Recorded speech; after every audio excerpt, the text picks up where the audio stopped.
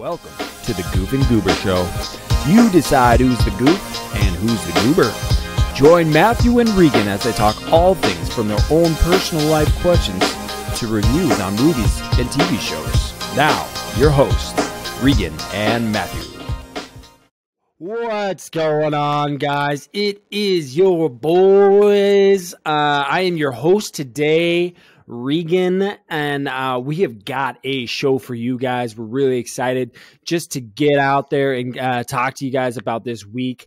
Matthew, I don't know what you're doing right now. My mom just FaceTimed me and we're live. Right on, Mom, right. Why don't you go check out the stream? Podcast. We're podding right now. Oh gosh. Twitch.tv/ Goof and Goober. Instagram. Oh, The Goof and Goober Show _. Go ahead, Thanks, Mom, for ruining my intro. Oh man. Sorry. Matt, what is going on? How you doing? It's been a while. Well, it's been a week. How's your week been? Dude, my week has been alright. It's been alright. Look, I work a sales job at home, and it has been kind of brutal. I applied for a sales management position, and they gave it to another guy. And this is the third time I've applied and haven't gotten it. So, but other than that, freaking crushing it. That's all that matters. Freaking killing it. I mean, I don't know how in-depth you want to go with that, Matt. But how are you feeling about that? Like not getting the job. I think a lot of the people have probably gone or been in through the same similar situation, not getting the job that they've been wanting, or just, I've been in that situation as well. So what kind of encouragement would you give to somebody who is in that boat with you? Look, excuse me, because it doesn't get easier. It doesn't get easier, until it happens. I'm a firm believer that God, and again, we're a Christian podcast, so we're going to talk about Jesus. Jesus has his own time. God has his own time. And when his time to put me into the place wherever he's putting me, he's going to do it. Am I bummed right now that it's the third time that I've applied? Yes. But in the end, that's, God's got my back. And if it's truly where he wants me to be, he's going to put me there. So, 100%. Yes, inside I'm upset. I'm not mad at God or anything like that. I'm ready. I'm ready for the next step. I'm ready to see, hey, where are you taking me? Yeah. And oftentimes it's where you're at right now. And sometimes it's the change isn't what he wants. Maybe he wants you here for now, and a year or two from down the road, things might change, and he might have a different plan. So no, I am totally on board with you there. I think when you called me about that, I've been on the same boat, and we were kind of like yelling out to each other. Like, it's not that I don't want to, like, it's like, how do I put it? Jonah going to Nineveh. Just tell me. I will be. I want to be used. Just tell me where to go, and I'll go there. I'm not like Jonah that just like, I don't want to go to Nineveh. I'll go wherever you want. And it's like, me to go across seas. I'll freaking do it. I'll do it. At this point, I want you to just let me know. Let us know. Lord, guide me right now. Guide me. It's just, but patience and endurance. Yeah, it is a difficult path because it's like, and I talk to there's a lot of people who aren't Christians who I work with who they're like, they message me and they're like, dude, how do you feel? And for me, I'm just like, I want to just tell them I'm so pissed off and my life just sucks. And I feel like, God's not giving me what I want. But in the end, it's like, I never had control over it anyway. Yeah. It's his plan, and I'm just on the ride. So, well, if Linkin Park has ever taught any of us anything, is that it's in the end, it doesn't even matter, baby. I tried so hard and got so far, but in the end, it doesn't even matter. Okay, guys, we're going to get going. I want to kind of get over an overview of what we're going to be talking about this week. We're going to go over some of the new trailers. If you guys didn't watch the halftime or the Super Bowl, there was a lot of new trailers that came out yesterday, and boy, did it get hot. It got real spicy. So, guys, we're going to go over those. We're going to go over 4 of those trailers. We're going to then talk about The Last of Us, greatest TV series, I think, in the making. As well as we will end it with weekly hauls. But before we get into all of that, we will need Matthew to access his cellular device because, Matthew, we are going into what's in your refrigerator. Last week, Matthew, if you weren't listening to last week, guys, I'm going to give you a little snippet of what happened. Of last week. Matthew made a new segment of what's in your refrigerator, and he had me get on my cellular device. Oh, geez, I got the burps.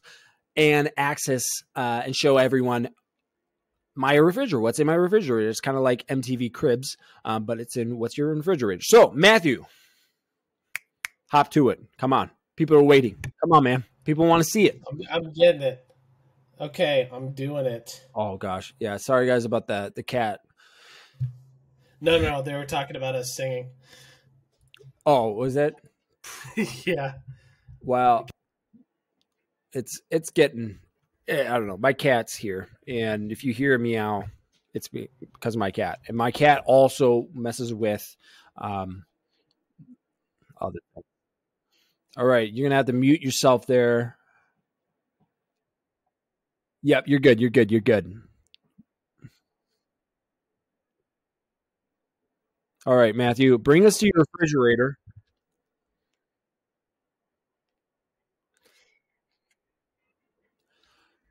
We're gonna. Oh gosh.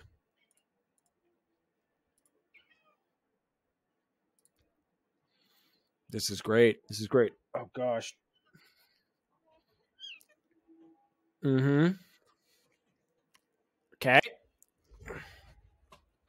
The refrigerator. Okay, all right, guys, get ready. This is big time. Turn that camera around, Matt. Let's see that. Matthew, it's just tech, man. Just figure it out, man. People are waiting. We want to see the refrigerator. Stop. Don't even be like, oh gosh.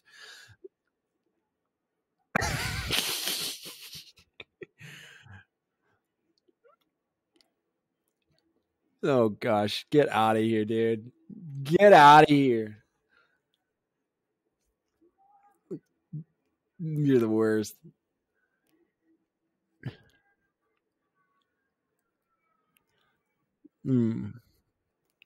Okay.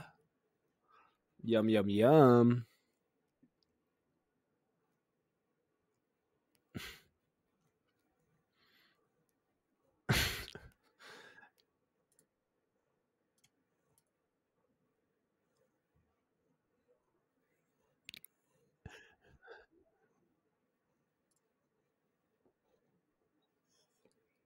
Not at all, man. I'm there with you.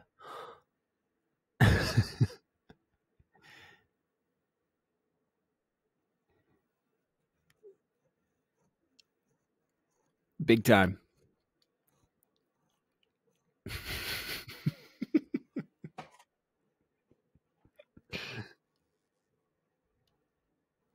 No, I would rather have the real thing, man.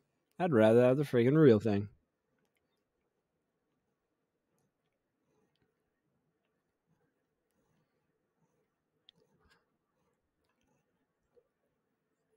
It's true.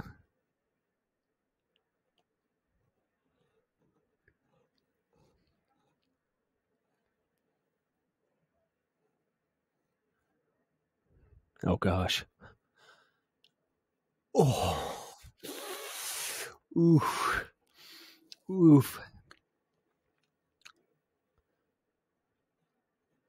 Give it to me, baby.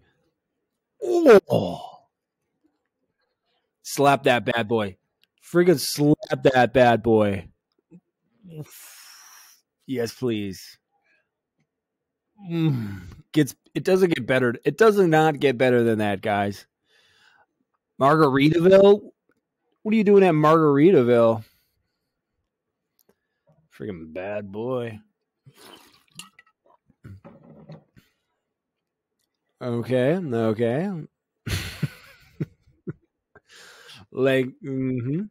you go. All right, Matthew, I gotta ask. Oh, okay.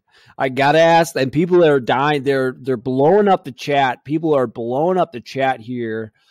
Reese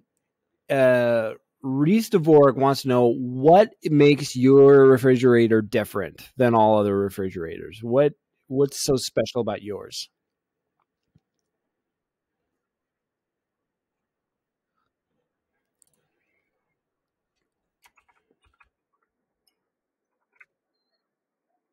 Okay.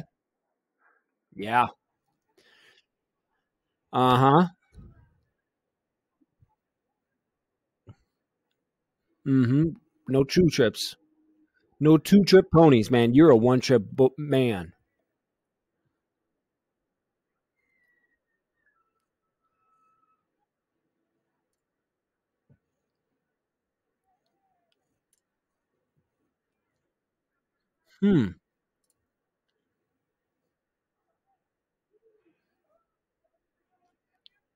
This is impressive. Wow. Not mine. I had to buy mine, man. I had to buy mine straight from the store. But hey, let's give it up, guys in the comments. Let's give it up for Matt for showing us his newer fridge. We're gonna here. Let me hang on real quick. Let me get the clapping. There we go. I don't know if you can hear that, Matt, but we're clapping right now for you. We're really proud of you. Way to go, everyone. Really happy for you. Thank you. Okay, you can head back. My cat's trying to get on. I don't want my cat on the ground right now because she's gonna mess with my cords. Oh gosh. Gotta get back to the podcast, man. The cat will mess with my HDMI cord and all that stuff. But guys, we are also now going to take a look at some of the trailers. If you weren't watching the Super Bowl yesterday, which congratulations to the Kansas City Chiefs, which is kind of ironic that episode 5 of The Last of Us was in Kansas City. And it was the last time that Joel and Ellie are going to be in Kansas City. Coincidence? I don't think not. You got to unmute yourself there, Matt. You're still unmuted. My guy. Sorry, technical difficulties. So wait, how did you know that they're not going to be in Kansas City any longer moving forward? I watched the movie. I watched the cat hairs all over the place. I watched the episode, dude. I gotta get my eyes on those things around here, man. Anyways, so we're gonna get into some of these trailers. If you guys didn't see, there's the new Flash. We're gonna talk a little bit about that. We're gonna watch it. Then we're gonna watch the Indiana Jones trailer, Guardians of the Galaxy, and then a movie I didn't even know or heard about until yesterday, and I sent Matthew a message about it. It's a movie called 65. So I will just say a caveat before we jump into it. This is on my most anticipated list apparently of 2023. This freaking movie. So you better freaking enjoy it, Regan. Yeah. Well, I'll tell you what, I am. I got to make sure I do this, and we're going to start sharing my screen. So this right now, guys, is the Flash trailer. We're going to take a look. Oh gosh. My cat is jumping all over. No, you're done. We're done. No, sorry. Here we go. I freaking hate cats, man. Tell me something. You can go anywhere. Another timeline. Another universe. So why do you want to stay and fight to save this one. Because this is the world where my mom lives. I'm not gonna lose her again.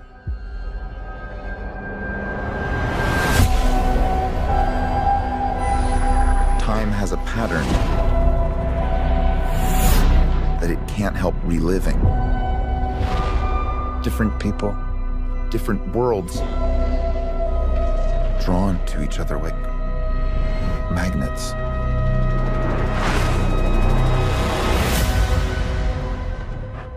It's my face. You stole my face. If you were to go into the past, you have no idea what the consequences can be. Bruce, I could fix things. You could also destroy everything. This can't be happening. I completely broke the universe. Zod. We've been waiting for you. I created a world with no metahumans. And now there's no one to defend us. Want some help?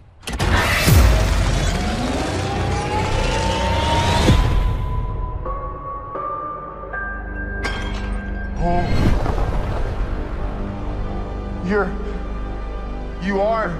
Yeah. I'm Batman.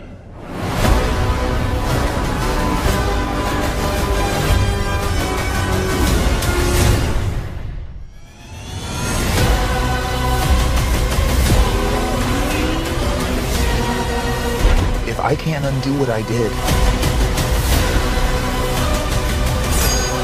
if I can't get back, there might not be a future.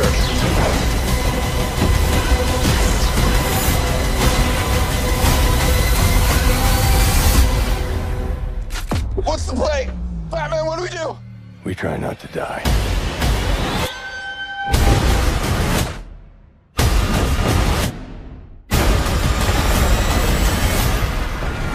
It's not Clark. My name is Kara. I'm Barry. We're Barry.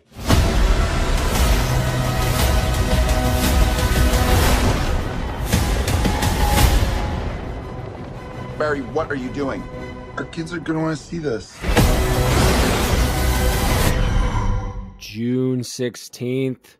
My word, guys. Does that not get you pumped a little bit? I mean, when I saw that, I mean, there's a lot of things that we can talk about here, but Michael Keaton coming back? Let's go. He's coming freaking back, baby. He's coming back with, I mean, you got an all-star crew where, you know, DC's going to the multiverse way as Marvel looks like, and it's looking good. It does look good. I'm excited. It got me pumped. Matthew, my question though, with this whole thing is Ezra Miller. He is not the best of guys. Not I don't know. Like they are trying to. Yeah, I would agree. They're trying to save their franchise here and get things back. We've had this conversation about DC about they got to just kind of. Well, you believe they just need to wait 2 to 5 years. I don't think they necessarily need to wait 2 to 5 years to get this back on track to be something competitive with Marvel. But Ezra Miller, give me your thoughts on him. I don't like the guy, man. I don't think anyone does. I don't think anybody does, but that's the I don't know. The way I look at it is like, and I preached this and I said this on the last freaking pod, is that I think that they should have done an overhaul, new cast, like Ben Affleck, he's a good Batman. Okay. So we can keep him. But for the ones that are obvious reasons as to like negativity towards DC, get him out. Get him out. Like Ezra Miller, all he brings is negative publicity to them. And yes, there's the idea of negative publicity is publicity, right? But the guy's The guy's a jerk. He's an idiot. He's an not going to stay around long enough. No, okay. He's not going to stay around long enough. Okay. And I think, look, I will say, and my final thought on Ezra Miller, okay, when we first saw Ezra Miller, I thought he was great as Flash. Great. But now we're tying Flash, this superhero, the person who's going to save multiple different universes, right? Because that's what they're going to push for, the Flashpoint, right? If we're going to have a guy who's going to play a superhero to save the multiverse and all these universes, like, I don't want negative connotation towards that type of character, right? Like when Robert Downey Jr., right? Robert Downey Jr., you know, he went through his hard times, went to jail, did drugs, all that stuff, got sobered up, and then he got the Iron Man role, right? Right. Like, he had his downfall. He had now his redemption. Where is Ezra Miller's redemption, right? Like, it was just like less than a year ago that he was put in jail for a DUI or something like that, and like assaulting a cop. Worse than that. It was kidnapped somebody. Yeah, he kidnapped a woman, a girl. He's easily replaced. I definitely think that there are people that are out there that could definitely fill his role. But here's the thing. With Flash, you have to do it right. You have to do it right, because if you don't do it right, now Flashpoint and everything else is screwed.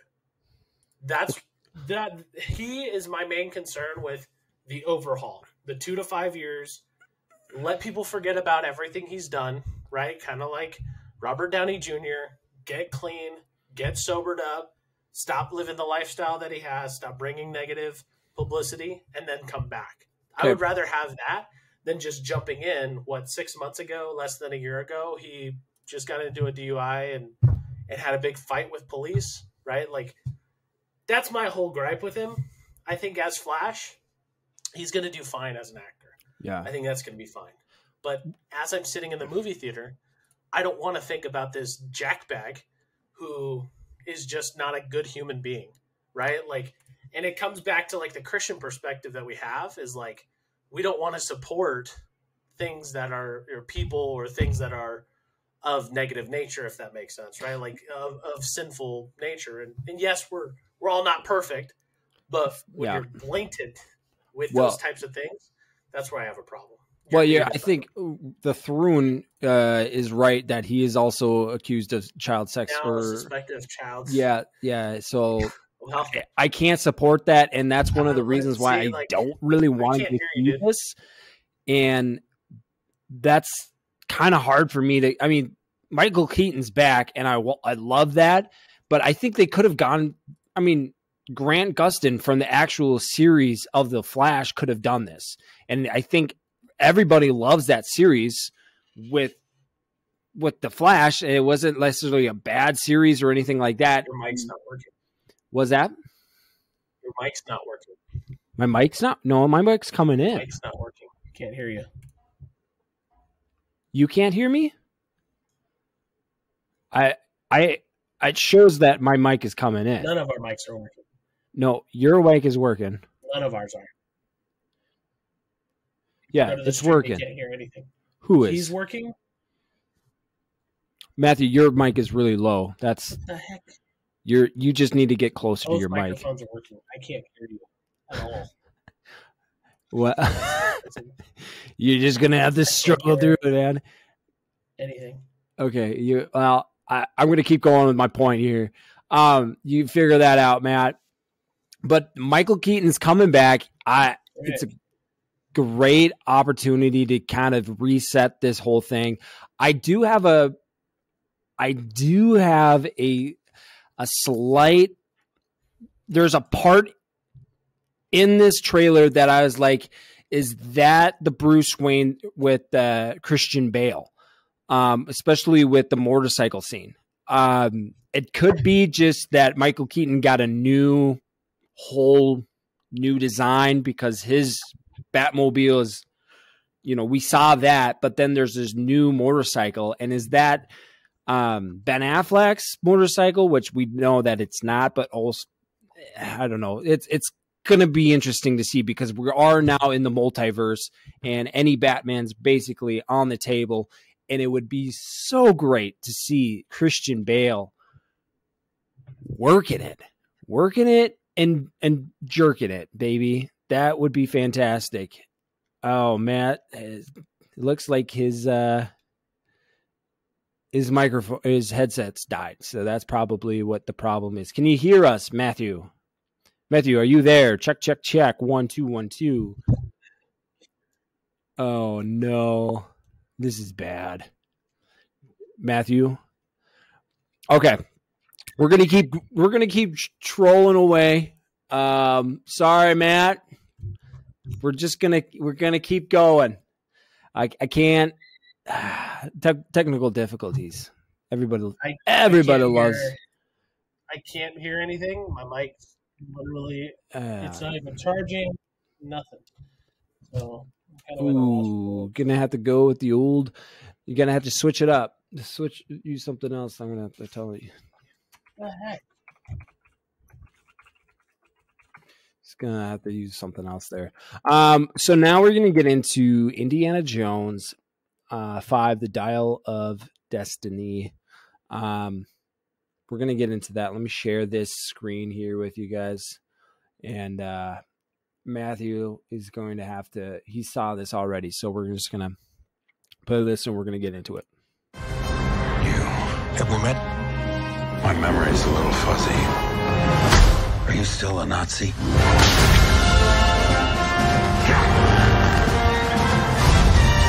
him hell, Indiana Jones!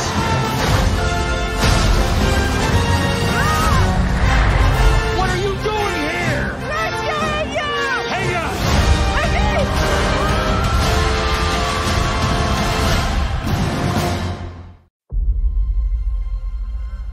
I miss the desert.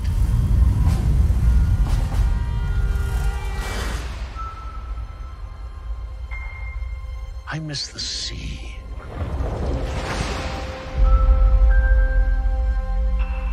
And I miss waking up every morning,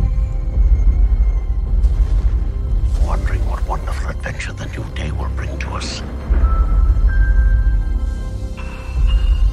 Those days have come and gone. Perhaps. Perhaps not.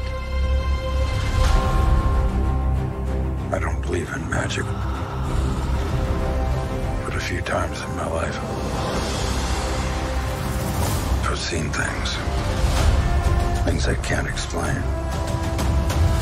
And I've come to believe it's not so much what you believe.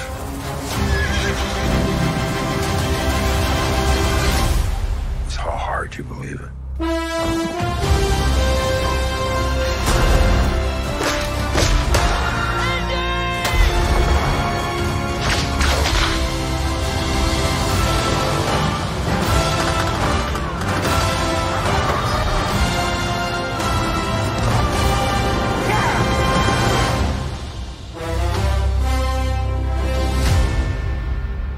Who is this man? I'm her godfather. Related.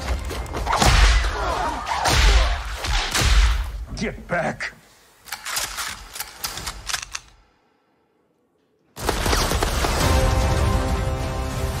June 30th, guys. Let me stop this here. We are getting this back. Harrison Ford as the one and the only Indiana Jones. It's kind of weird, though, because we were told that Shia LaBeouf was going to be the new Indiana Jones, but that never really spanned out, which is weird because the last time we saw him, it was Indiana Jones and Shia LaBeouf as his son, and Shia LaBeouf is nowhere to be seen in this. I'm curious to see how they're going to react, how they're going to kind of plug this back in. But while Matthew is one of the Goof and Goober guys is getting back on, is just me, your boy, Ragdoog. And we're going to talk about here without even Matthew. We said, screw him. We don't even care about him. He's a loner. But we've got an all-time cast that is fantastic. Wait, hang on. Let me make sure my thing about Shia LaBeouf is out there. And I'm a big fan of Shia LaBeouf. Sometimes he's just he just gets crazy sometimes. You know what I mean? He's a great actor. Don't get me wrong. Fantastic actor. Oh, is he back? Matthew. Well, I think my Astros A50s are done. Done. I don't know what's up with them. They're not doing anything, but I'm just throwing my work headset. Mm-hmm. Okay. So it's not even like you're gonna have to reset it. Like powering on. Yeah, just reset it. You're gonna have to do that. That's what I've done in the past. You have to hard reset it. I had to do it multiple times. It's easy. We could talk about that after. We have just watched Indiana Jones, Matt, and we're kind of talking about Harrison Ford. Shia LaBeouf's not back in this. The last Indiana Jones we saw, Shia LaBeouf was in it, and we were kind of told and directed that Shia LaBeouf is going to be taking over as the new Indiana Jones. But that did not span out, obviously, here. Do you think it is because Shia LaBeouf was not in it, or money issues? You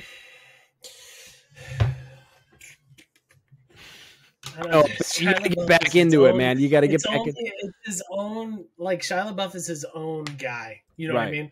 Like, he's his own person, and he's had his struggles. But from what I was watching this video with him and the guy who plays Punisher. I can't remember his name. I know who you're talking about. Long story short, I think he's Jewish now, or something like that. Shia LaBeouf? He's cleaned up his life a lot. I thought he was like Christian. So, Christian, whatever. I don't know. Well, I have no clue. Yeah, keep going. Something like that. But it can't be his. Yeah, John Bernthal.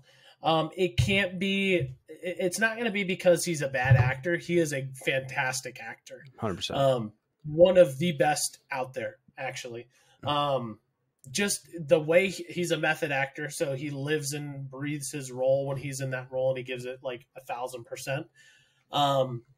The thing that probably is going to kick him is his past, and that has been reoccurring theme with some of these guys that we're talking about, with like Ezra Miller, right? Like, you have a past, right? Like, you don't reward negativity, right? Just like people stopped hiring Shia LaBeouf, even though he's a fantastic actor, because of his past. I think that's the same thing that should have happened with Ezra Miller. But I also think that Shia LaBeouf definitely is a fantastic actor. Yep. And yes, Peanut Butter Falcon, fantastic movie. Peanut Butter Falcon, fantastic scene. Great time. You'll know if you've ever seen that movie. Yeah. We watched that. Matthew and I watched that a while when it came out. But one of the things I want to talk about with Shia LaBeouf, if you ever watched the movie Fast Times at Ridgemont High, they did a script reading of that on YouTube. I believe during the pandemic, if I remember correctly, and it is so funny to watch Shia LaBeouf in that, because he plays Jeff Spicoli, and Jeff Spicoli. Like everyone else, he's in it. They're like the regular actor, and then they're just reading the script. But Shia LaBeouf takes that to a whole another level. Like, he's in it. He is him, and he's just like, that's just Shia LaBeouf. For him acting, he is that guy. That is my life and who I'm going to be. And so it's fantastic to watch him. I would agree. He even went as far in the movie, it's called Fury. He goes and he punches out the tooth that he has missing in that movie. He punched that tooth out and removed that tooth for that scene, because he thought that his character needed his tooth to be gone. It's crazy. That is Shia LaBeouf. But we actually do have a question I kind of want to ask this. This is from Reese Dvorak on our YouTube. He asks, I can make this a question. Can you have Indiana Jones without Harrison Ford? Yeah. You can? Yeah. I think so. Yeah. He's the one that's been there, and he's always, I mean, he's made that whole series. Can you say that? Yeah, I think you can. Why? Yeah. Come on. Give me the deets. Indiana Jones is like, the whole series Indiana Jones isn't like a character. It's like a culture. All right? It's like a culture. It's like it's like the way of life, right? Like, that's just like anybody can portray it, right? Like Shia LaBeouf, obviously, he's a guy who hopefully will take the reins at some point, but Harrison Ford is just Harrison Ford, to be honest with you, with this. I've never been a huge fan of the Indiana Jones series, to be honest with you, so that's why I have more of like a open mind take on it. And Harrison Ford's just getting old. Like the longer you pull him out. He's 80 and he's doing this though. That's crazy to me. Like, I can't imagine my grandpa doing this. And he's just a BA kind of dude, really is. But it's also like saying, can you have Han Solo without Harrison Ford? Well, yeah, I don't think you can with that character, because I think Harrison Ford embodies that character perfectly and created it from scratch. And you could say the same thing with Indiana Jones, but it's like Indiana Jones is just an adventure. Like, what about that specific person is so, what's the word, infatuating to people, like that he is the iconic character for that role. I think anybody else could play that role and still be just as iconic, but versus Han Solo, like Han Solo is a different ball game. Yeah, it's a different ball game. It's a different tier of character. All right, we're gonna move on. Reese Dvorak does say a hard disagree. Okay. We have got to move on. We are going to move on to Guardians of the Galaxy here. It's because Reese is old. Sorry. Here we go. Go ahead. I'm gonna tell you something. I'm Star-Lord. I formed the Guardians. Met a girl, fell in love. That girl died, but then she came back. Came back a total dick. Oh, please. He left out some important information, but that is the gist of it. I get the same old dreams, same time every night. Fall to the ground and I wake up. My sacred mission is to create the perfect society. He didn't want to make things perfect. He just hated things the way they are.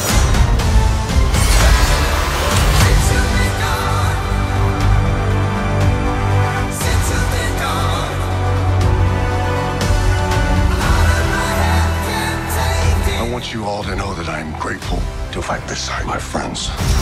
Incinerate them.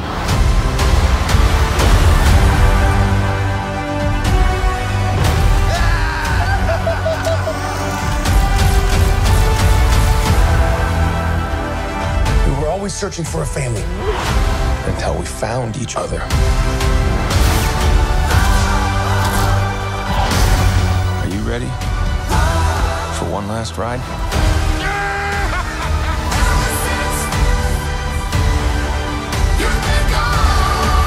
We'll all fly away together. Into the forever and beautiful sky.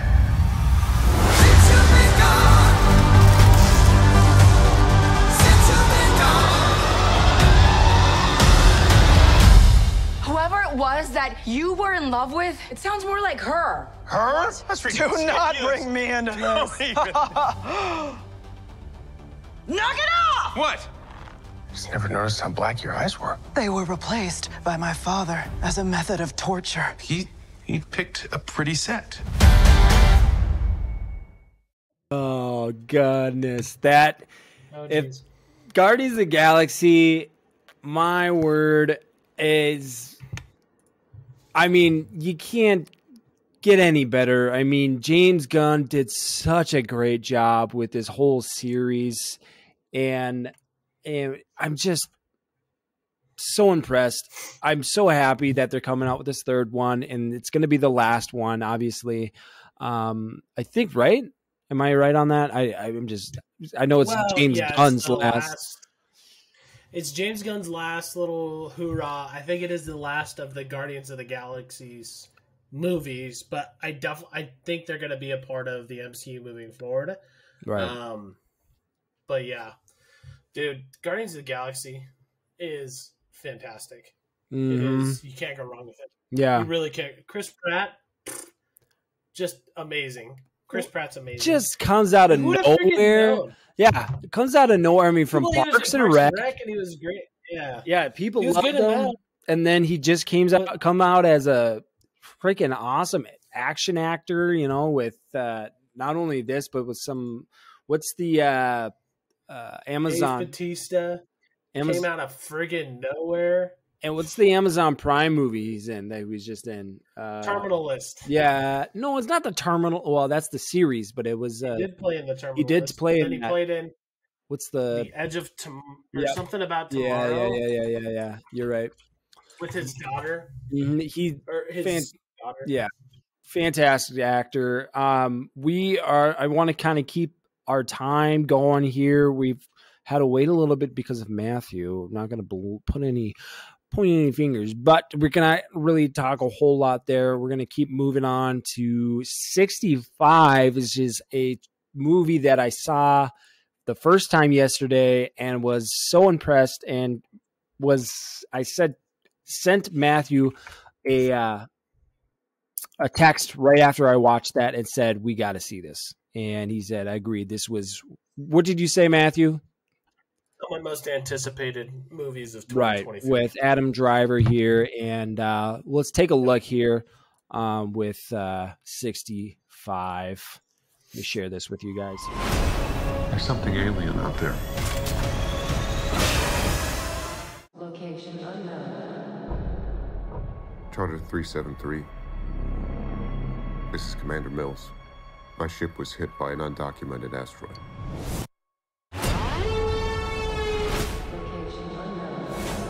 Transporting 35 passengers on a long-range exploratory mission.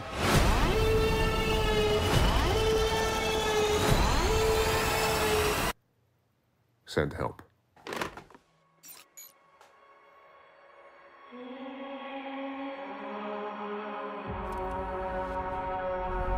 We've crash landed on an uncharted celestial body.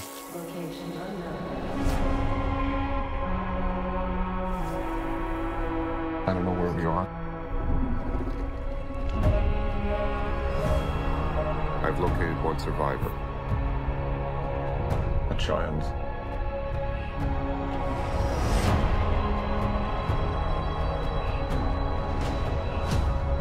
The atmosphere is breathable.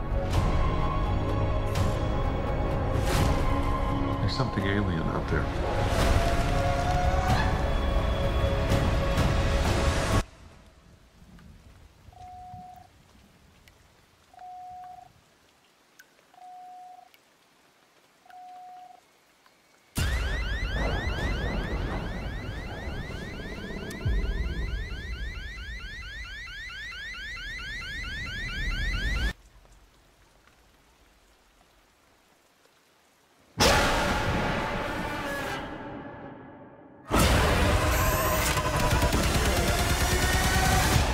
You need to be quiet.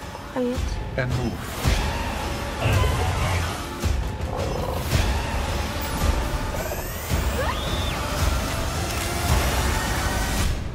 You and I are gonna get home. Oh, family. Ready?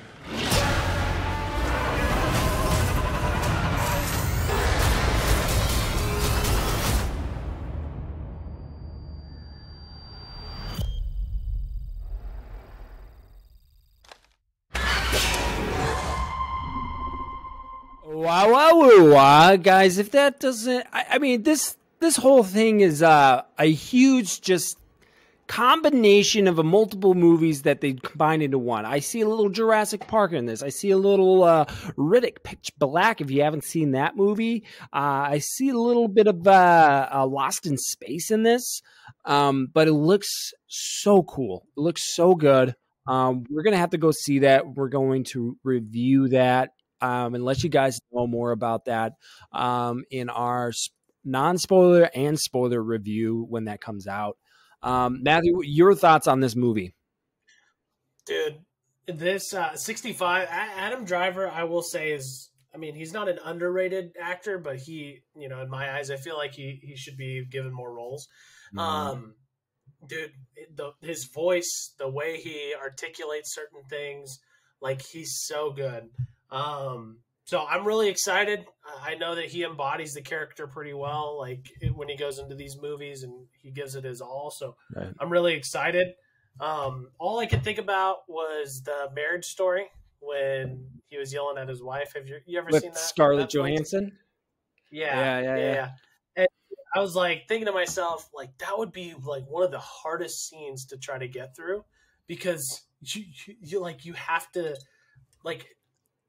to embody that character so much in order to get yourself in that mindset to be able to yell at somebody and create emotion. And I think he does a really good job at that. Right. I think he'll kill it in this role. I've got just a little thing, and I talked to you a little bit about this earlier, is that I saw this little thing. Just want somebody's idea. Throw your thoughts in the comments. Throw it. Harry Potter. Okay. Adam Driver plays a young Snape. And they go through his entire time as a Death Eater, and then how he became Dumbledore's right-hand man. I think that would be a killer Snape series. You know, he does look like a Snape. If you look, I mean, let me share this my screen here. He's, I mean, spot on. You know, stride for stride. The voice. All of it. Like you imagine, like I always think of Harry Potter and I'm just like when Snape's like Mr. Potter or whatever. Mr. Potter. Let's see. Like, he would have that deep voice to be able to really hit that. So I mean, he looks exactly like Alan Rickman. Or at least it's spot on, dude. So close. So close. That is. Yeah, you can't get closer than that. I don't know. But we're going to clause that. Guys, if you haven't seen those, I'm going to put my cat down. We're going to get into this a little bit more, into the biggest series of, I think, ever to come out. After this last episode of episode 5, holy smokes, I don't know. But The Last of Us, guys, get out there, watch this. We're going to go over episode 4 and 5. We didn't go over 4 because we were left at a little cliffhanger at the end and kind of wanted to combine them all together into one. So I'll give you a little synopsis of 4 and 5 here, and then we're going to kind of go over our review of it. And yeah, so here we go. So in episode 4, they're hiding out in an older bar. Joel and Ellie get to talking about how she just saved his life, and it plays out very differently from the game. But then we're getting into episode 5. While attempting to evade the rebels, Joel and Ellie cross paths with the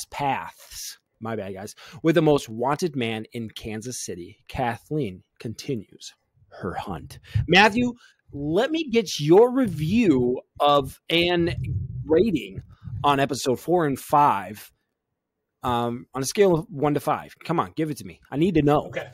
Okay. So I'm gonna do. And you want non-spoiler or spoiler? Yeah, non-spoiler right now. We're gonna non-spoiler, and then we're gonna get into the spoiling.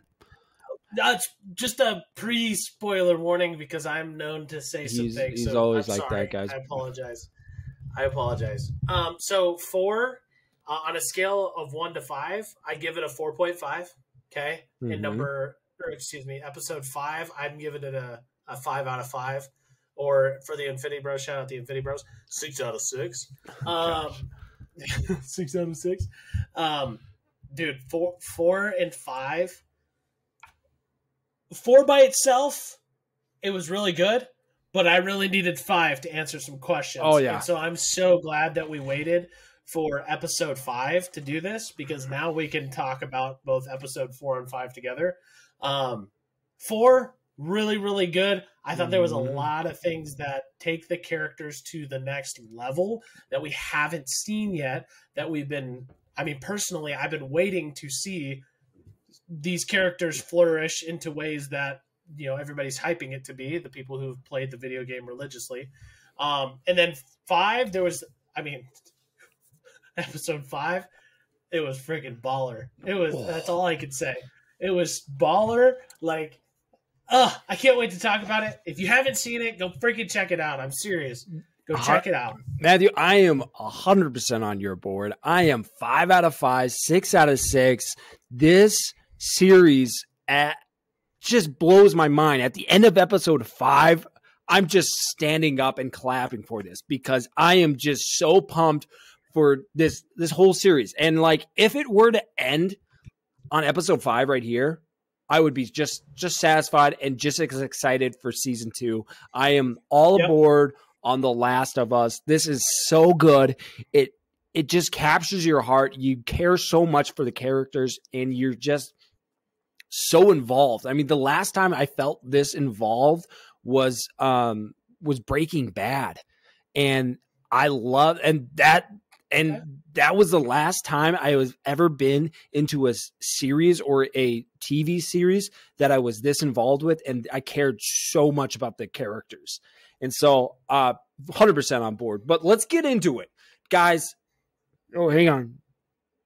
I got a burp, but it's not coming out. Guys, we're going to get into the spoilers now. So right now, we are going to talk a little bit spoiling. We're going to get a little spoil. I just burped. Like that nasty milk that you left? Mm-hmm. The eggnog, man. It's spoiled. Guys, so we are going to give you our spoiler warning right now. Here it comes. I'm just going to do it live because we don't have it yet. Okay. So here it comes. Spoiler. Spoiler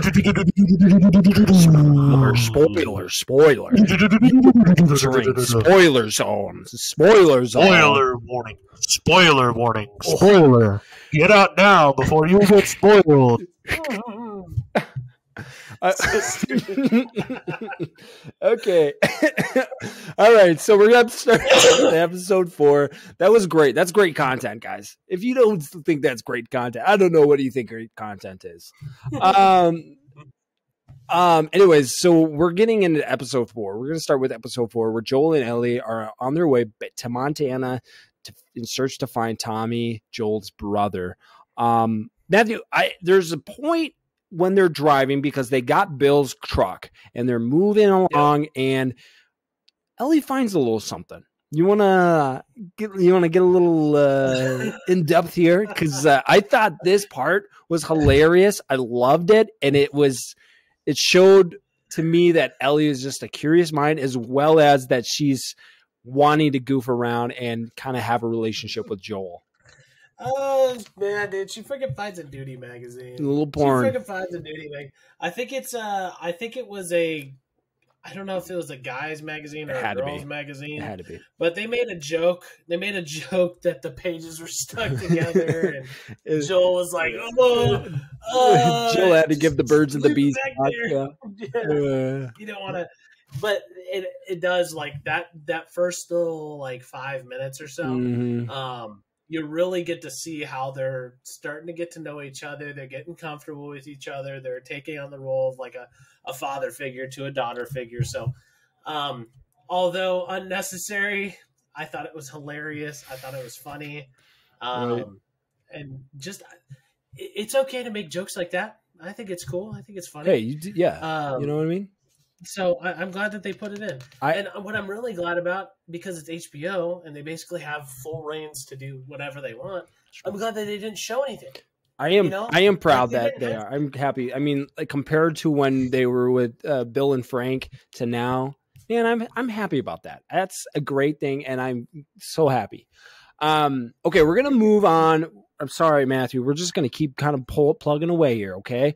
Bill and Ellie now have camped out in the middle of nowhere, and Ellie finds a joke book, and she starts sharing. This is just so good that with the characters, because previously there's not a whole lot of interaction with Joel and Ellie. I should say there's been a lot of cold shoulders with Joel and Ellie, where they don't seem to have that type of relationship until now, where Ellie's trying to break down Joel's walls, and she's really trying with this joke book and trying these different jokes with Joel to see how he would react. And each time you kind of see a shot where Joel has his back to Ellie, and you kind of like, Joel, show us some type of emotion here that you think this is funny.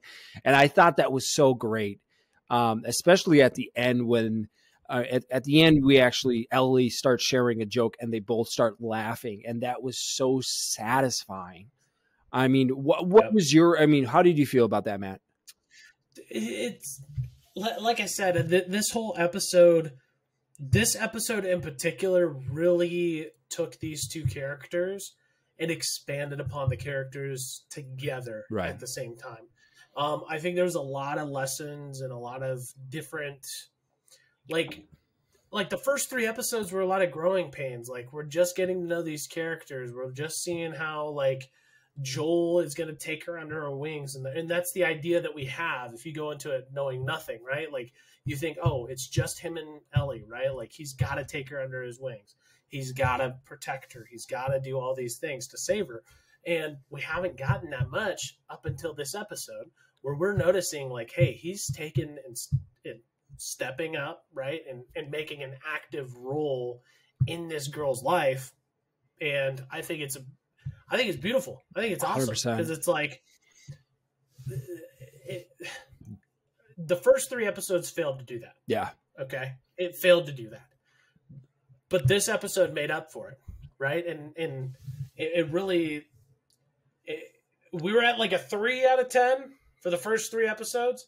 Now we're at like a 7. They're not like perfect, but they're like, we made a big jump just this one episode personally on their relationship, their communication.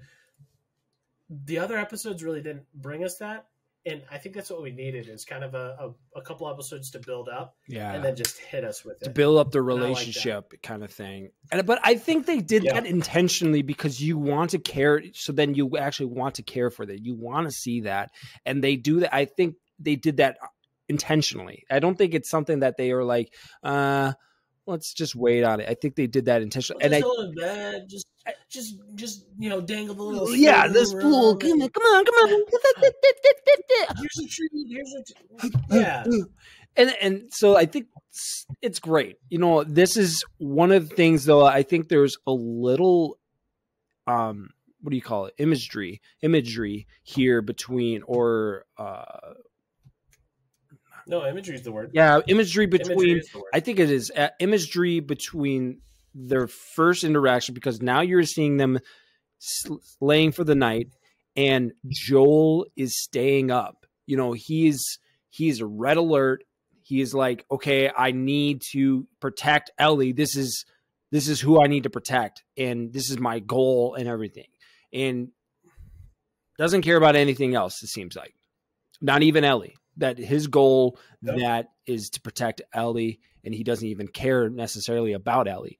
And then we move on, and we'll talk a little bit about what's in that middle part. But then at the end of this episode, we see that when Ellie brings up jokes again and they have these laughs, that Joel lets down his guard basically and falls asleep. And that in that term is that's kind of the way you're looking at it, is that he falls asleep and he lets down his guard, as well as you learn that Joel's left ear is deaf. No, his right ear. His right ear. My bad. His right ear is deaf. So he falls asleep on his right ear, but then it cuts and then goes blank, and then you wake up to him being on his left. And then as soon as that's happened, they're get the twist. They got the twist. They got they're held to gunpoint there at the end of episode 4. Go ahead. Can I just talk about? Sorry. I wanted to talk about or bring up the idea of the gas tank. Wasn't that freaking cool? How he was siphoning out gas, dude. Like, it makes me think personally. I mean, he's been doing this for a long time. It's been 20 years or something like that. But this might be the first time he's ever had a car in his old time. That's why he was looking for a battery. I don't know. Maybe. That's the idea that I yeah, had. I get it. I get it. Yeah. It personally, I was just thinking to myself, what did this guy do before the apocalypse or whatever it is? Like, if you asked me, hey, Matt, can you siphon out gas from a vehicle? I'd be like, I don't know what the frick I'd be doing. You know what I mean? Like, I have no clue. So it makes me think that when he was younger, like, he probably lived a pretty crazy life. That was just my one-off thought. Like, when I was thinking about that, I was like, man, how did he learn how to do that? Like, who taught him how to do that? Dude, from episode 1, it looks like he's just a handyman, and that's what he is. But I've seen my grandpa do that in real life. And really? Yeah, and that was the craziest thing as a kid, to see your grandpa suck up gasoline and suck it into his, like, what he was doing, he was sucking it with another hose where he could, like, one hose, it was his air hose, and the other hose was his gas hose. And basically he was just sucking it up, just sucking up air. So his gas hose with the pressure of the air went. Science. We don't know friggin' science. But my grandpa did it with just one hose, and he just like sucked in the gasoline into his mouth. I'm like, Grandpa, like thinking about that, I was like, Grandpa, you're gonna die soon now. But man, that was rest in peace. No, he's not dead, but oh, sorry. But yeah, those parts just got me so good, and it was just like, this is so good. It wasn't like fantastically good until episode 5. I think episode 5 was the best episode by far. Then we're gonna get to that, but then Joel and Ellie get it to Kansas City. Kind of had some roadblocks. Oh gosh, had some roadblocks to get them that they had to get past, but they made it through, and they got to Kansas City, and they are met with a guy that is asking for help on the street. Ellie wants to help him, but Joel knows exactly what's going on. And he makes a run for it and hits it in reverse and gets the HE double hockey sticks out of there. But he is met with some resistance from a couple of guys, 3 guys, in fact, with some gunfire and a brick to the windshield. And this is kind of where we get to see Joel a little bit more action. You get to kind of see the bad side of Joel here. Matthew, what was your kind of initial thoughts of the bad side of Joel here? Dude, so this is what I've been waiting for since episode 1. Do you know how many times people have told me that Joel is he's this guy. He's this dangerous, very well off man with a weapon. He's very dangerous. We hadn't seen anything like that up until this point, right? Like we see him go and punch the police officer in the first episode, right? But that's it. Other than that, he hasn't really done much. So for him to be literally on a 3v1 or a 4v1, whatever it was, and him coming out on top, dude, it was awesome. It wasn't quite as much as I would like. I wanted to see him go off, right? In episode 5, we're going to talk about episode 5. He goes off. Yep. Episode 4, he didn't really go off, but like you realize this guy's got a past. Oh, and this is the first part where you're like, this guy has done some crazy stuff, and I'm all for it. I'm all for it.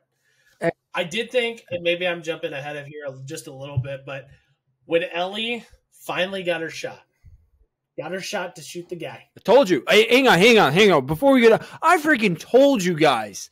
I called this so many weeks ago that this was going to happen. I didn't know it was going to be this episode. I thought it was going to be later, but man, did I call it. And I freaking told you guys so freaking good. Give it to you.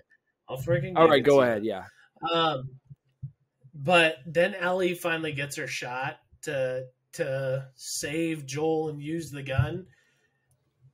That was kind of like, in my opinion, like the turning point for Ellie for us to see, right? Because after that, like you realize Joel's got a past, and then moments later we find out, oh shoot, Ellie's killed somebody before. Yeah. Right? Like she reveals like she's killed somebody, and those two things let me know like, hey, there's way more depth to these characters than just going to Montana or Wisconsin or Wyoming, wherever they're going, to save Tommy, right? There's more to it than her being the cure or whatever. The cure. I don't know what that means yet. Oh, yeah. But there's more to these characters than what's at the surface so far. And so, yeah, I really like that scene. So good. Oh, my gosh. Kathleen was a Bizquick in the business. Dude, okay, so there's a lot of things. There's so many questions I have for you, Matt, and there's, especially in episode 5, I think there's, with this whole interaction with Joel and Ellie. And so I want to get to episode 5. Yeah, let's get to episode 5. We meet let's wrap we're going to wrap up episode 4 here. So we meet Kathleen, and Kathleen is this leader of this group. It seems like they had just finished Fedra, and well, at least they want to, and they're looking for a guy by the name of Henry, and it seems very significant to Kathleen.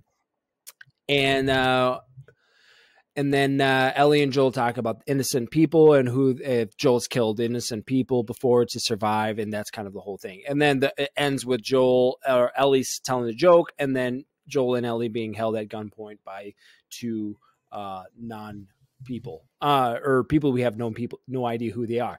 That will bring us into episode 5. Let's get into episode 5, the biggest one. I love this episode, and so did you. We already know that. It starts off by showing that this group of people that Kathleen was a part of, we don't necessarily know what group of people they are. They're just some resistance. We don't know if they're the Fireflies or not. They call them rats. Well, they call them the rats or something. No, they don't call. They call the people that were. They're the rats. No, the people that Kathleen's a part of. Oh no, I'm talking about the ones that she. Yeah. So yeah, no. So yeah, you're going a little too far, but then we're kind of being introduced to Henry and Sam, and that they're being my cat, fleeing from Fedra. Or from this, not Fedra, I mean from this mercenary group that had just defeated Fedra. Matt, what are your first thoughts on Henry and Sam? Dude, can we talk about like the backstory a little bit? Can we? I mean, yeah, go ahead. Yeah, go ahead. Okay, I think first things first. The guy who plays Henry, Lamar, his name's Lamar Jackson. That guy's a dude. He was a dude. No, wait a minute. Wait. Are you Lamar Jackson? Are you sure about that? Yeah. Because that seems. Are you serious? Let me just double check. Because I'm gonna double check. You know what? I think you're right. Yep. Lamar Johnson. Oh, gotcha. That's my fault. No, Lamar Johnson. I was gonna say, I was like, that's the football player. Yeah. So Lamar Johnson, the guy who plays Henry. Yep. This guy is a baller. They need to get him in like MCU titles, like throughout this entire. Like I could see him being personally, and this is just me talking about the guy who plays the character, Static Shock. He could play Static Shock. I think he could. That was the first thing I thought about. Just saying, because I think he's young enough. He's got the voice. He could be a Static Shock for years to come. That's just my personal opinion. Side note, okay? Sorry, that's a little maybe a hot take. I don't know, but that's my personal opinion. That's the first thing I thought. Okay. We need to get him into MCU. He killed it this entire series. Yeah. Sam, the younger brother, killed it as well this entire episode. I really love the fact that in this episode we start off with Henry and Sam like pointing a gun at Joel and Ellie. Yep. And then they bring it to the backstory and they show us like where they came from, what they've done. I hit my mic. I know you're I hate that, but you know that. Yeah. Go ahead. So they do a backstory on it, and I think this backstory was so good. I think it was so good because it's like you're showing a brother and a young kid and his older brother, and his older brother is the protector of this kid. Similar vibes as to Joel and Ellie, but just a different stance, if you will. Right. So it was really awesome that they kind of explored those two, the journey that they've taken, what they do, like the steps that they take when they leave the buildings. Like it's so meticulous. Like every plan that they do is like, hey, step by step, this is what we're gonna look at. Right. Like they didn't even go outside. They looked out the window and like stood up on a table before they went out. And I think all of that was like really, really cool to see because it's like, for me, I'm just like, why not just like, you got a gun, I'm sure. Go run somewhere. Like you guys are probably fast enough. Like, but you see how the methodology or how wanted these guys are by the steps they have to take and the places that they have to hide. Right. Like, it's crazy. Yeah. But it also shows like not Fedra, but whoever this mercenary group is, they're the real, like they were the real deal at the time. Like they were dangerous people. Yeah. And they would kill anybody. What? Not like this is the thing like, that like it's the scene where they were pulling the dead body with all the knives stabbed into the body. I mean, that's brutal. I mean, this is the thing. I was just getting done with watching Hunger Games, actually. And the premise of Hunger Games is that they started, this government that took over and they have these people do the games for the districts that had rebelled against them. And then the districts rebel against the government again. And then to get back at the government, they're making them redo it all over again. And so it's just this eternal circle that's going to happen. And that's kind of what's happening here. And I see that there. And it's just like, someone's got to forgive. And you see that because Kathleen is, then you see her in this room where she grew up, where you find out why Kathleen is hunting Henry down, because he had basically ratted her brother out, who was the leader of this mercenary group. And then they ended up executing him or killing him. I don't necessarily know if whatever happened.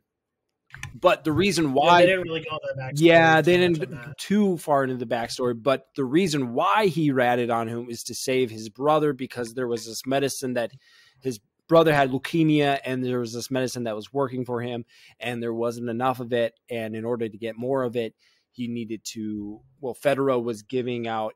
If you ratted... you would get things from Fedra, like supplies or anything like that. And that's what happened with Henry, where he got supplies or the medicine to save his brother, which ended up saving his brother. But then obviously Kathleen didn't like that. And she was in the apartment or the room where her and her brother grew up. And she was there when her brother was dying, and he was telling his sister to forgive him. Because I think that was the huge thing, is that she was coming after everybody. I'm curious to see what would have happened if her brother would have survived and he would have taken over, because it seems like her brother was more logical and more reasonable, because in history, as we see that, I think he would have been more of, we have to set the boundaries here, put people to a fair trial, where Kathleen, you don't see her actually putting anybody. It's very emotional. Yeah. Get out of here. And so Henry sounds like a freaking woman. Freaking bad boy. You're the worst. So we're trying to get through this. Henry and Sam now have Joel and Ellie at gunpoint, but they say, listen, we want to work with you. We saw you guys take down those 3 bad boys mercenaries, and you guys are a bunch of bad boys, and we need some bad boys on our side right now. Come on now. And so they get Joel and Ellie to agree to help them out by protecting them basically from any clickers or any runners. So this is where I don't know. Do you think Henry is a bad guy in this? I think, see, that's the problem with the villain idea is like, it depends on what side you're on, right? Like on what's her name's side, on Kathleen's side, she's the good guy, right? But on 100%. Henry's side, he's the good guy, right? Because it's the values that you're built on, trying to do certain things for. Yeah, but all in all, I think overall, I think he's a good guy. Yeah, I think if the twist at the end or the situation that happened at the end doesn't happen, that the story will continue and that there'll be a good partnership. I think that's what would have happened. Yeah.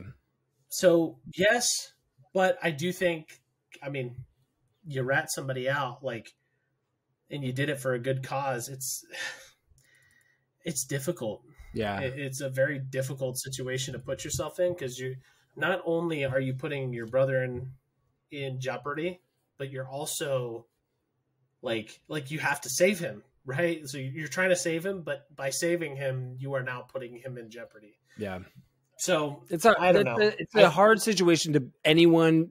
You don't want anybody in, and if anyone was in it, I see why he did what he did, right?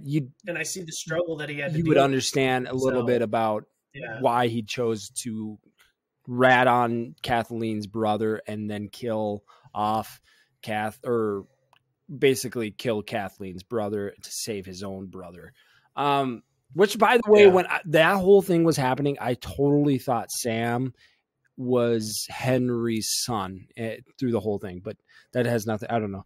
Okay, now we're going to get into something. This is one question that came to my mind during the battle scene. So Henry and Sam are leaving, and they made it through the tunnels because Henry and Sam gave them the shortcut through the hunt. Talk about the tunnels. You want to talk about the tunnels?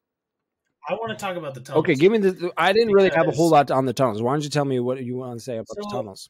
So basically, the plan was the easiest plan, or the ideal plan would be like, as any person, just walk down the street, hide, wait for your best opportunity to not get caught. Yep.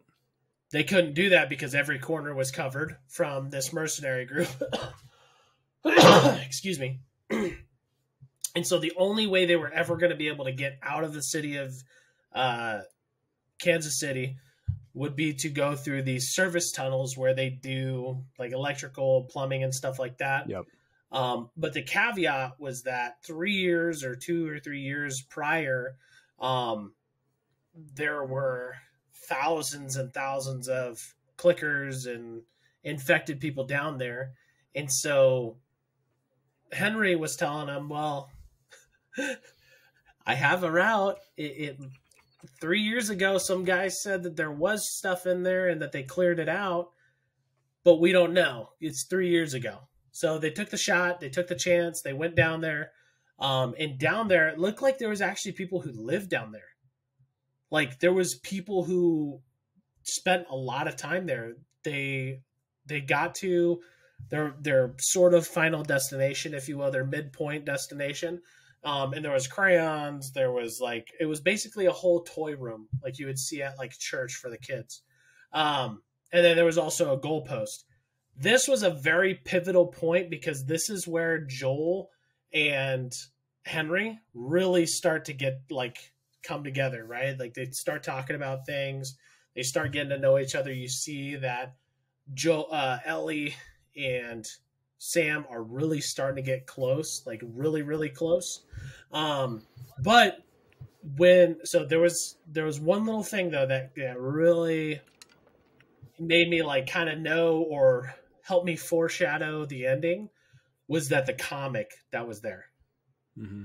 And in the comic, there was, I forget what the saying was. It was like endure and survive. Endure or survive or something like that. Endure and survive. That was the name of the episode. But you look at the comic and it's a very dark comic. So when I was looking at that and it said endure and survive, I personally was like, dude, so there's going to be a twist at the end here because like, I don't know. It just was like a symbolic thing for like, who would leave, like what kid would leave that? Like I don't know. And maybe I'm stretching a little bit and I'm okay with saying that I'm stretching a little bit, but I personally think that when they said endure and survive is that was at the end, something bad's going to happen personally. And so that got us out. Once we got to that point, now we're out of the tunnel. Yeah. And that's where now this is where the juice comes in. They're now moving. They think they are scot-free. They made it home free. We're out. We're out of Kansas City. The mercenary people can't hurt us anymore. And they then get shot down by a sniper. No one got shot down, but they're getting shot at by a sniper. And in this scene, I had a question that I started kind of seeing more of Ellie and Joel's relationship turn a little bit, because most of this time it's been mostly Joel and Ellie relationship based off of him and his daughter. But here I think I saw more of Ellie as becoming Tess. I want to see like, ask you, do you think that this Joel and Ellie are turning more into a Joel and Tess kind of relationship or a Joel and his daughter relationship? Oh man, that's a really good question. Because I could see where you're coming from. Because now they've got to fight together type thing. They've got to fight together, but I also it's a yes and no, man. Like, I think there's going to be a lot of attributes that we see in Ellie that are coming from Tess in the imagery that they created. But you could also tell like Joel's getting in that mindset. Like when they get behind the car and they're getting shot at, you could tell his mindset's starting to change. And that change and that mindset is what him and Ellie, or Pedro Pascal and Tess had when they were their whole backstory, right? There's a lot of backstory that we don't know about Joel that I think, hey, we're starting to flip the switch here. Like there's a switch here. Like the other episode 4, where we saw him, kill 3 or 4 guys. For me, I was like, this is BA, but we're about to turn on the switch. And that switch was protecting and fighting with Ellie and protecting the other people. No, okay, so I want to talk about Yeah, I agree. I think there's a little bit of Ellie and a little bit of Tess that he's now viewing Ellie as. But there's a part I want to kind of go back to episode 4, because episode 4 and 5 I think go hand in hand with each other, and we couldn't do 4 and 5 together, I think, without having one full episode, because you have to go back to episode 4 when Ellie is basically forced to shoot this guy that's killing Joel, and her first kill. And in there, she basically loses her innocence. But that, I think, is where Joel starts to respect Ellie more as a Tess. Then he started seeing her more as a Tess and started trusting her more, because he not only took the gun away, but he gave it back to her and taught her how to shoot. And, which was interesting. And holding the gun and what to do, and also to put it in your bag. So there's still trust, but there's still a little distrust there that he has. And but you kind of see their minds work together, because here they get out. They're gunned down by a sniper. Joel basically kind of flanks the sniper and then gets in there and kills the sniper guy. But then when that happened, the mercenaries were already on their way, and basically were about to kill Henry and capture Henry and all of them.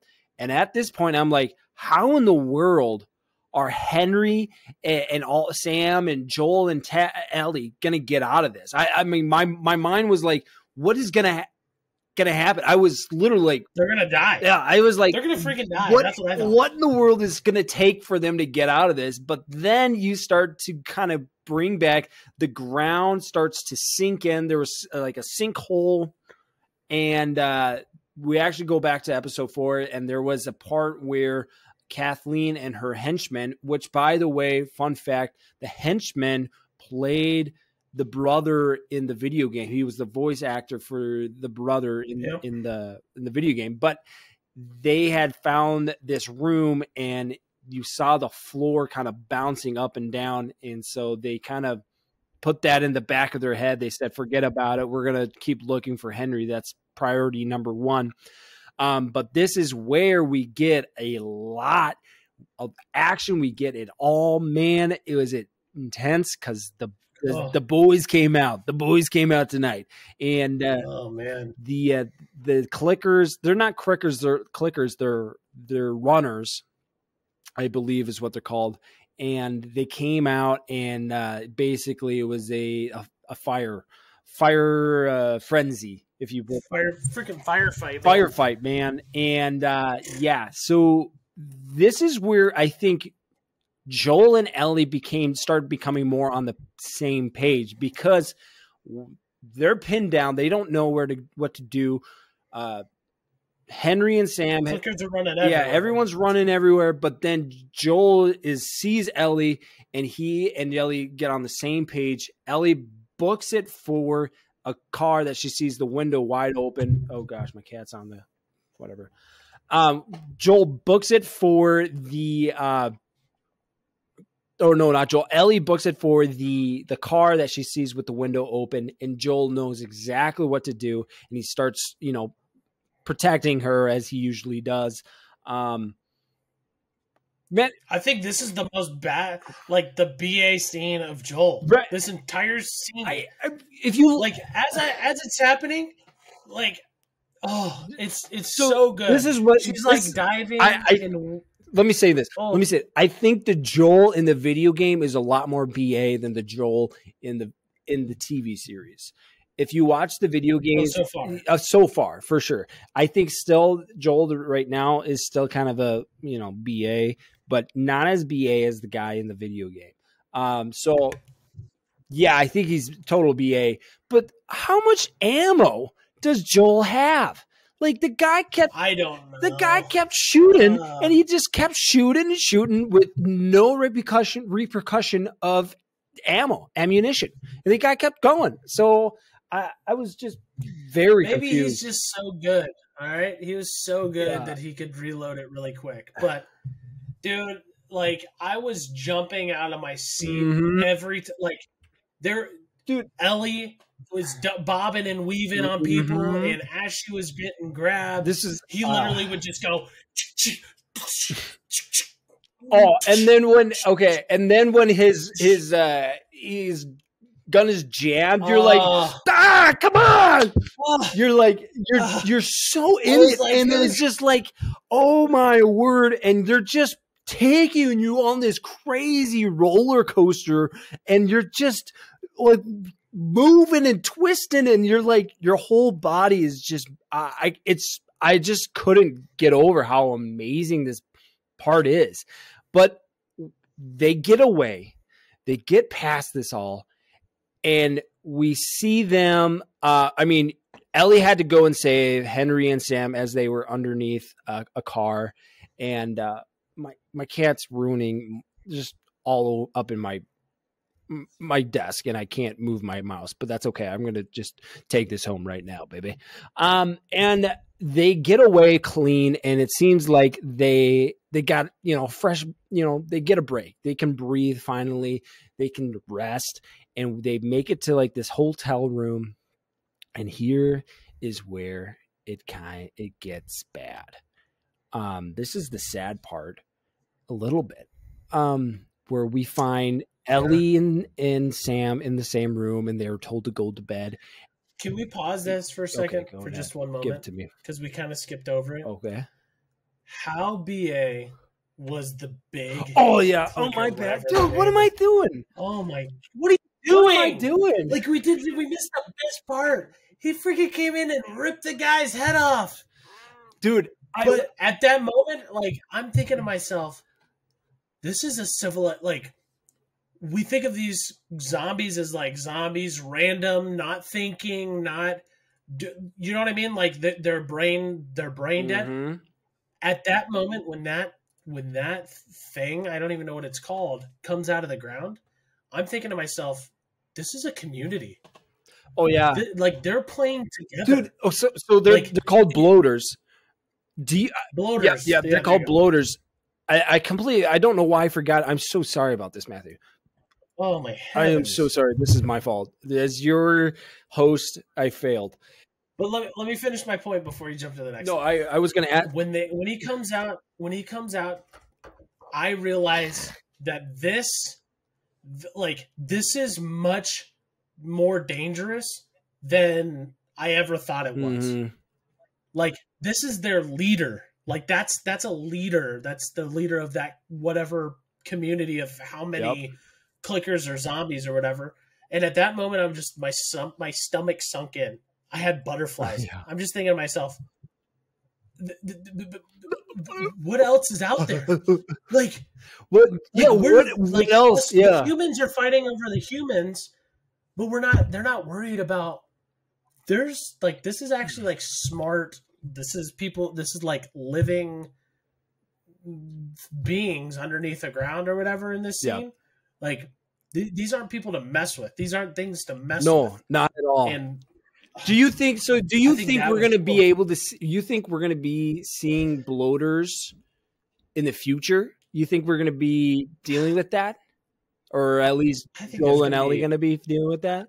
Because they seem to be like they're these big guys and just fat guys, but they seem to be bulletproof as well. And so like, what is it going to take to kill these things, or what is it going to take these guys down so that?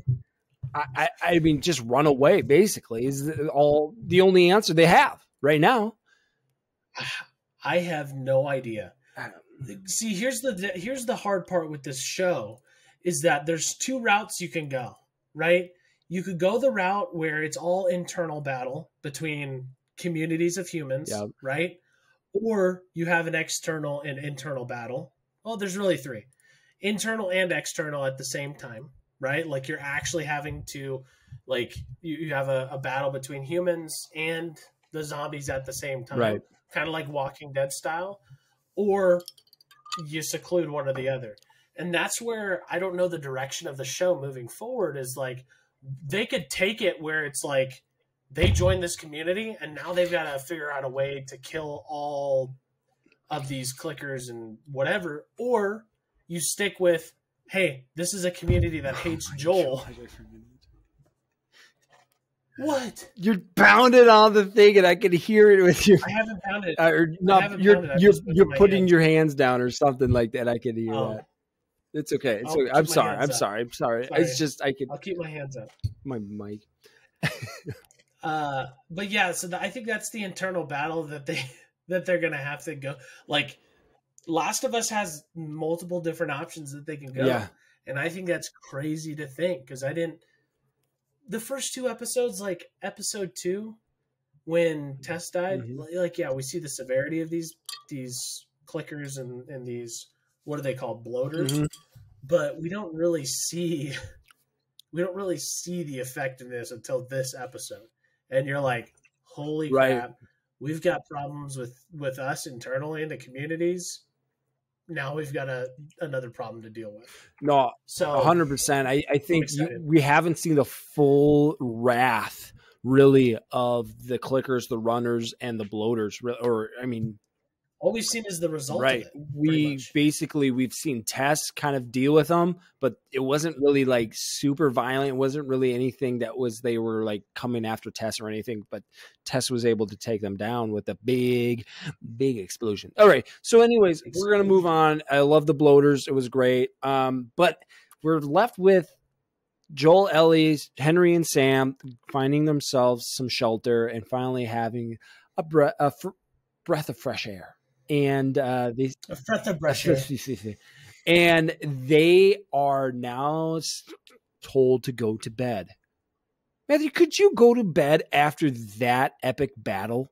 No. Yeah, no way. I was like, there's no way I would be able to go to bed. I'd be scared out of my mind. I'd be like, I would keep walking. Yeah, it's like, find a vehicle, keep driving. What are we doing laying down right now? I need to go. We need to get out of here. Let's keep going. I need to get to the Montana. Get me to the next country.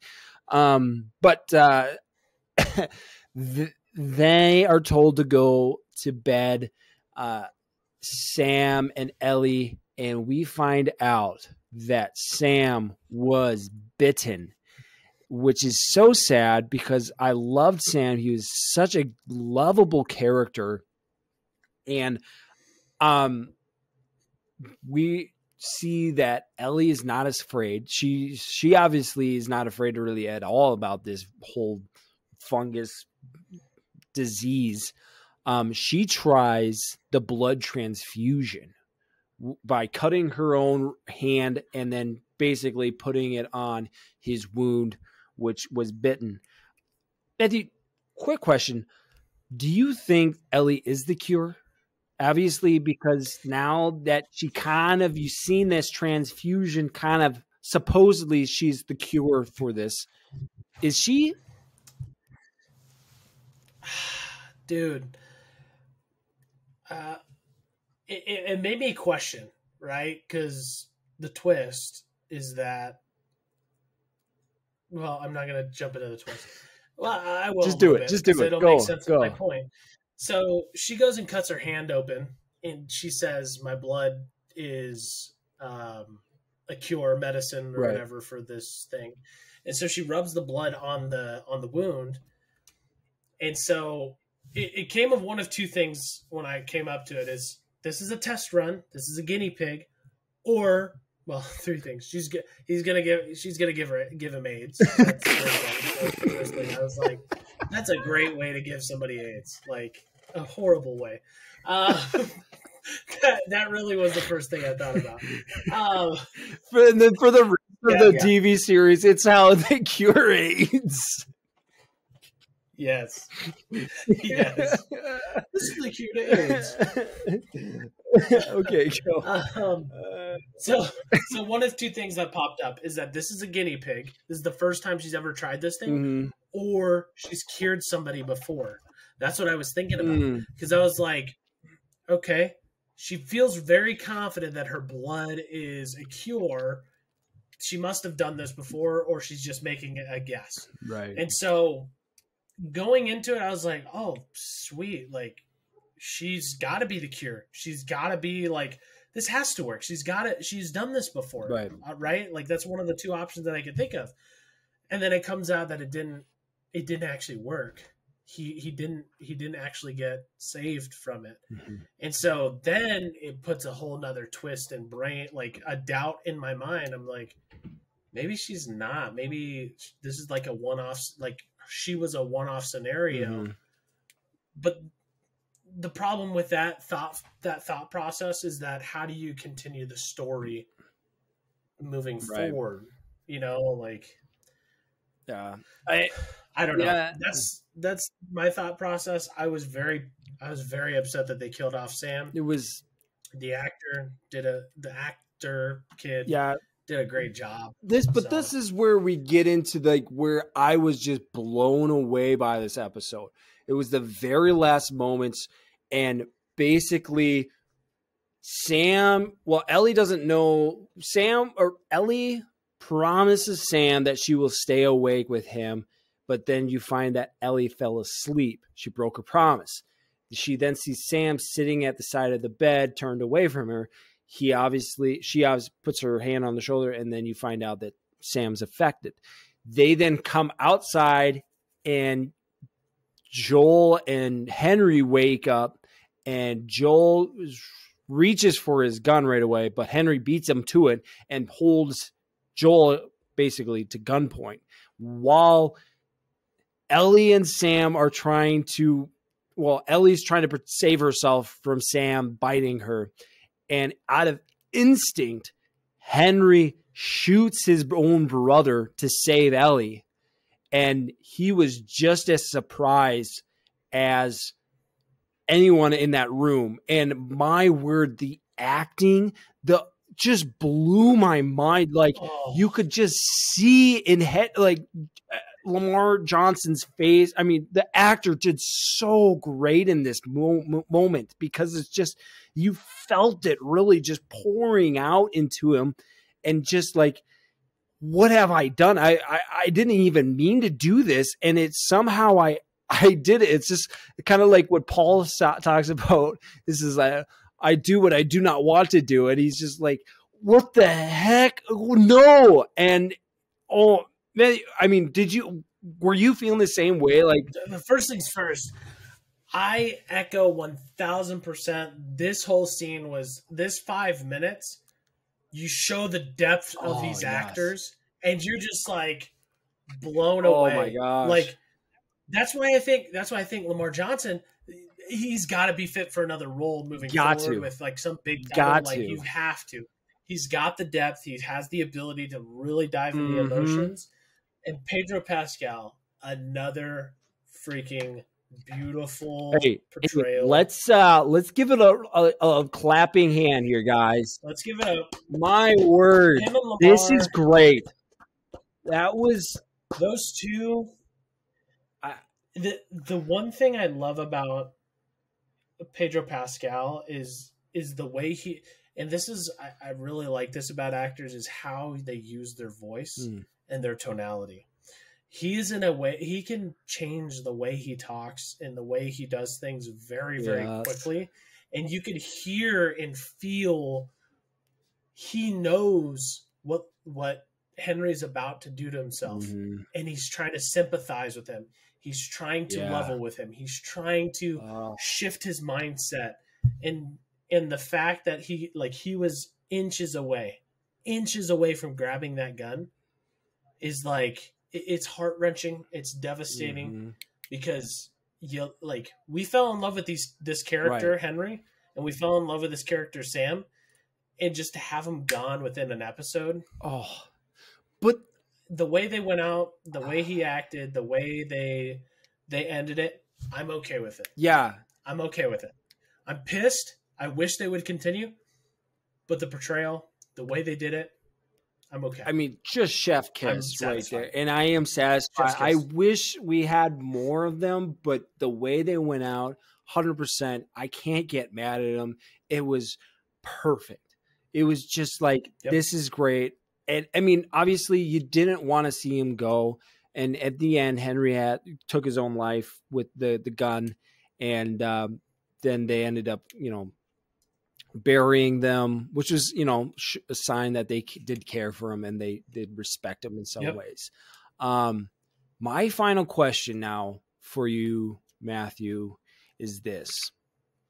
How do you think Henry's and Sam's death is going to affect Joel and Ellie's? Now, wait, is this going to be their demise? Do you think that because we've already shown the similarities between Henry and Sam and Joel and Ellie, are these two going to be basically their demise of they're both going to die by someone's going to get bitten and then the other one going to kill themselves because they can't deal with the pain that they have to go through with killing the other person? Well, no, I don't think that's going to happen. Based off of that, I don't think it's foreshadowing. But what I do think this does for Joel and Ellie is that their attachment to people moving forward isn't going to be it's going to take a long time for them to be attached to somebody. I think they're not going to rush into getting to know people. I think they're not going to get into a community right away. I think this is a mourning thing. This last episode, although it was 50 minutes, right? There was a lot of relationship building between these two. and a lot of similarities and a lot of things they had to go through in order to get out alive. And I just think moving forward, the way Joel is, the way, gosh, it's so hard because I just think the way Joel is, the way he's already perceived himself, he's given some, and then that was taken away from him, that he's just going to keep his cards close to his chest. If that makes sense. I think too is just that they've like all the people they've loved so far have died. And so it's going, I think when they get to Tommy, because we already saw that in the preview for the next episode that they get to Tommy, they find Tommy. Oh, I didn't see that. You jackbag. Oopsies. Spoiler alert. We said it, dude. We freaking said it. Alert. And so it's going to be interesting to see how they interact as well. In the preview, you kind of see a little bit. I'm not going to spoil it for that because nobody has seen it, or if you haven't seen it, I suggest not seeing it if you want to kind of be surprised. This is what I don't like about trailers, is that they always give away everything about the movie. And it's why I didn't watch the new. Well, anyways, I'm getting off track, but it's not why I didn't watch the new Spider-Man trailer, or not the new, like when Spider-Man No Way Home. I didn't watch any of the trailers because I didn't want anything to be spoiled for me. But obviously, things did get spoiled for me. But yeah, so I think it's going because. And Ellie feels somewhat responsible because she promised him that she would stay up with him, and she broke that promise. And so now it's for her. She has to get over that. She basically killed an innocent person. And she feels at fault for that death. And so it's going to be interesting what they're going to do now when Joel meets up with his brother, and then where they're going to go with that.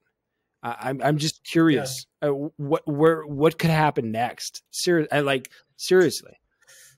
But HBO, you better do a good job. Let's go HBO though. I'm so pumped. I mean, we trust you. Yeah. We trust you. Okay, guys.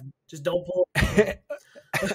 That as episode 4 and 5. That was a really, really long, but it was so good. You guys got to go see it.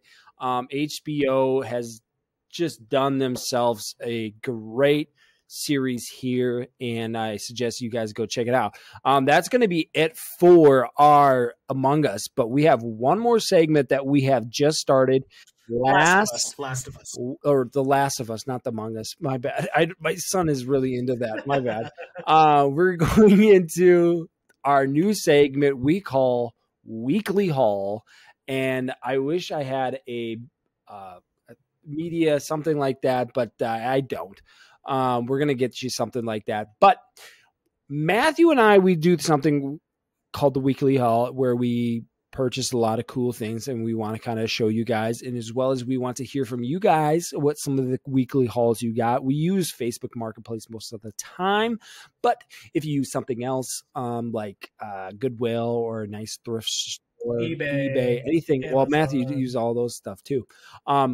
We want to hear about from you guys and what you guys got or found, and some cool finds. But Matthew got a really cool find. He was showing me today. Matthew, what's your weekly haul? So if you guys didn't remember from last weekly haul, Fantastic Four has been on my mind. Mm-hmm. It has. Big time. I think Fantastic Four is going to be a big move for the MCU moving forward. And so because of that, I did some soul searching. Mm-hmm. I did some searching. I did some VHS searching. Okay. And I found this bad boy. Oh man, this thing is so sweet. It's got Magneto in it. This thing is, yeah, dude. It has been. So if you remember from last episode, I bought 5 of these Marvel books. Okay, so they're literally right here, all of them. I'm on my last one. Okay, so in a week I've finished 4 of them. I'm on my last one, and I have been on a Fantastic Four crave. Found this bad boy on eBay threw out an offer for $5. I freaking got it. They gave it to me. $5. Let the viewers know that Matthew does not own a VHS player. I do not own a VHS player. And I do. And well, my movie's not playing anymore, but I was watching the Batman. Sounds about right. It ended. We've been going for 2 hours now. Over 2 hours. But that is sweet. Just check that out, man. It's mint. The colors and I've got my lights on, so the colors look a little bit different. But when it's like natural, these are super vibrant. It's pretty minty up besides this little part, but it's not too bad. Well, so that is all I got this week. Well, I have got a haul for you guys this week. I found myself some sweet comic books. I am trying to get more into comic books because my son he can read now, and I want him to get more excited about reading and wanting to read. So I found myself somebody on Marketplace, and they just gave me this big old box of comic books. And I'm going to show you guys just a few of them, not a few of them, like a good stack. Like, check out these bad boys. Like this much. But I have a whole box. We're gonna start with Ghost Rider. I love the face art on these. Just Ghost Rider and Wolverine just killing it. These guys, I'm going to try to frame all these, the ones I really like. And this one right here, or the Ghost Rider, I think is my favorite. It just so cool. I love that. Now we're getting into Weapon X, Wolverine, baby, and he's a little nude, but don't worry, he's covered up by his little thingamajiggies. So these Weapon X guys, I got some Wolverine ones here as well. This one's probably my favorite art cover. Cover art, and I'm gonna frame these. I'm gonna either grade them. I don't know if I should grade them. Grading is so expensive, and I don't know if I want to do it. And I'm just in love with just all of these. These ones are actually, this one, X Factor. This one is sweet with Cyclops in the middle there, and it's just. I want them hung up in all this. So these X Factor ones, I got all these guys with Cyclops. Oh,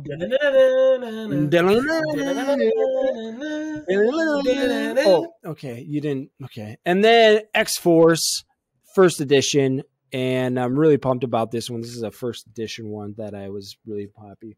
But I got a box full, but I think I'm just going to give those to my son, and we can just get into reading those. If you guys have a family, I'd suggest getting into comic books. They're fun. I did get my son a comic book Bible, and I'm really cool about that. But that is episode 6 for Goof and Goober. I believe it's episode 6. Am I right on that? I'm pretty sure. Episode 6. We got it in the books. It is probably our longest episode. There was so much to get to because of the football and the trailers. And there was another thing I actually didn't want to talk about, but I couldn't even get to that. But guys, if you made it through this, thank you guys so much.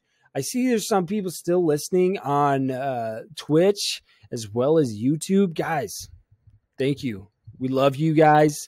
Make sure you comment, let us know what's going on, and as well as the Tharoon, my guy, is interacting with us. Love that. Love to see you guys. Thanks, Dad.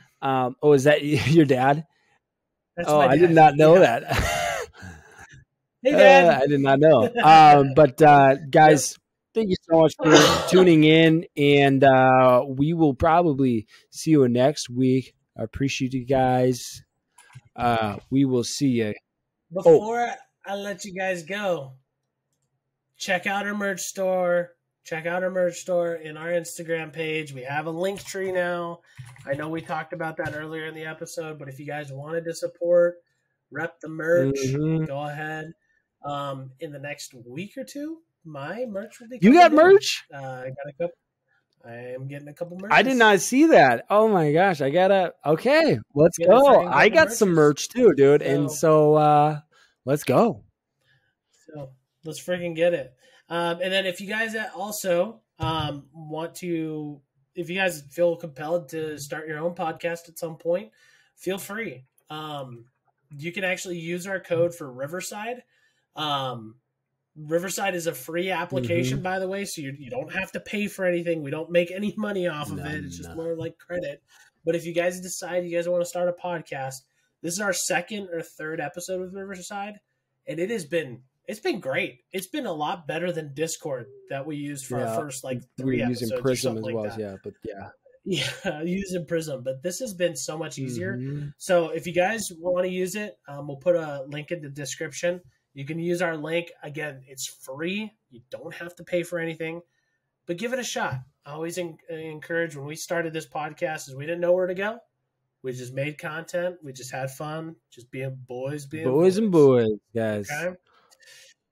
But that's it for today's episode. Thank you guys so much. We will see you next week. Peace. Thanks for listening to the Double G Show.